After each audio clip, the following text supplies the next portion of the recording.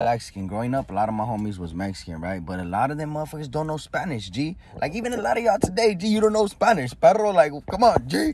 You know your shit. Nah, just playing. Like, some of us, our parents didn't fucking teach us. So, anyways, man, me and the homies would always be fucking chilling somewhere in East Los, Huntington Park, fucking somewhere in the valley. And there'll always be something that will happen, bro, or an incident that somebody will be like, hey, pues, no, güey, este güey no sabe nada, güey, habla con él. And everybody will be like, Neeko, come here. And they'll be like, what the fuck? What you bringing this black guy for? We're talking, G. And they're like, yeah, I don't fucking understand you, G. But this black guy's gonna what this motherfucker talking about? I'm like, man, he talking shit. Boom, bam, you know what I'm saying?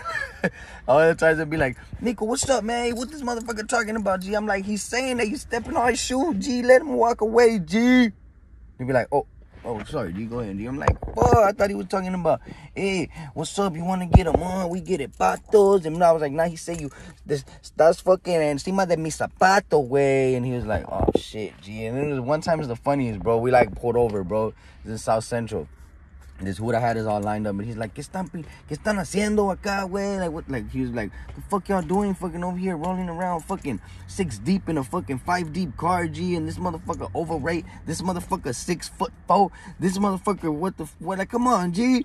And it was like, yeah, I know, man, no, I don't got no license. No, sorry, G.